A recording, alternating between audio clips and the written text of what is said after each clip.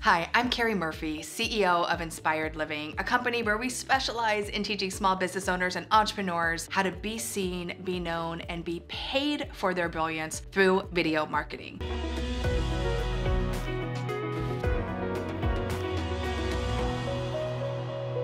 I am in the gorgeous Makesy studio where we are committed to helping you grow your brand. Did you know that 8 out of 10 views online are video?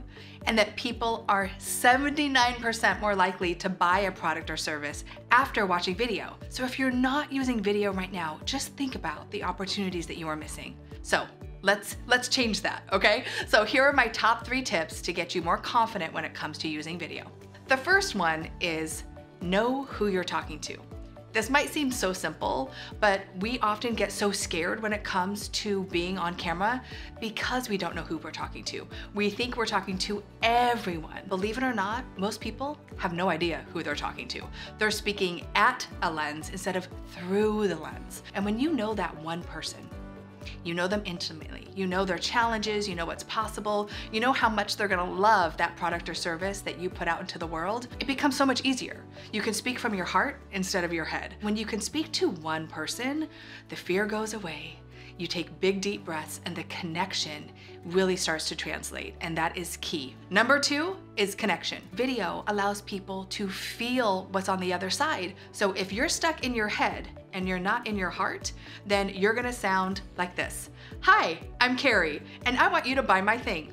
No one's gonna buy your thing, right? So the more you emote, the more you connect with that person on the other side of the lens, the more likely they are to take action. I always say state elicits state, which is just a fancy way of saying what you bring to the camera, the emotion you bring is the emotion the other person will feel. So emote, feel the words, because that is what's going to make your videos maybe go viral. And the third tip is stop trying to be perfect.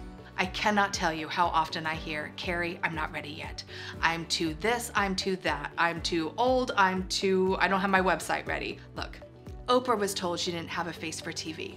Get out of your head, get into your heart, and really work on understanding who you are, your unique differentiator in the marketplace. Not what you do is different, but who you are and how you deliver it is. Be more committed to serve the people who need your unique product and service, and be the most authentic version of yourself. That is what's going to grow your brand. Those are my top 3 tips for you. Do those 3 things, and I promise you, you're gonna be 90% better than most of the videos we see out there already. Now, go out there and make it happen.